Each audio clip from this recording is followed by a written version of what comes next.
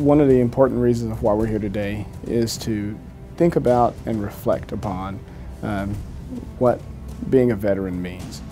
Health and Human Services is going to reaffirm their commitment to all of their over 2,000 employees who are veterans and those serving in the Guard and Reserve. To let them know that we have their back. If they're deployed, if they're mobilized, whatever their military duty requirement it is, that we have their back while they're gone.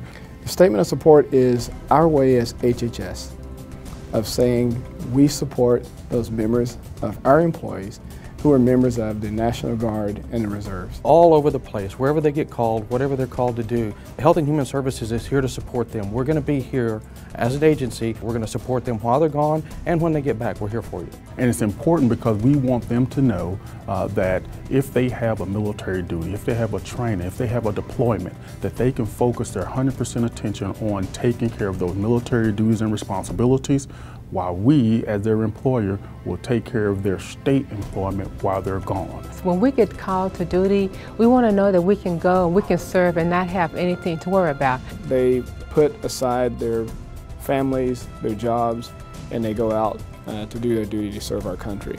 And so as an employer, it's the smallest thing that we can do to try and take care of them and meet their needs and to ensure that when they come back, we're supportive of their deployment, of their interaction, and getting them reacclimated to the day-to-day activities that they perform for us on the employer side.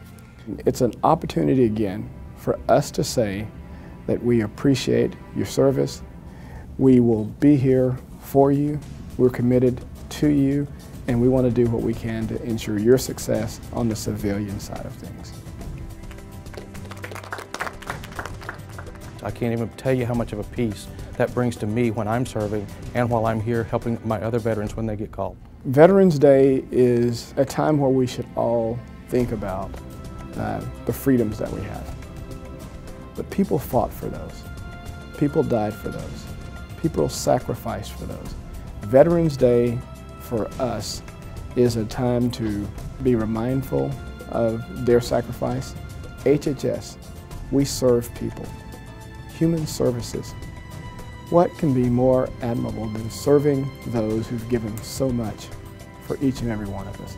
Just recently being called out to Harvey, it was refreshing to call back, talk to my boss, say, is there anything I need to do? And to get cut off by my boss and say, you know what, don't call me. We got your back, you do what you got to do, we're here for you.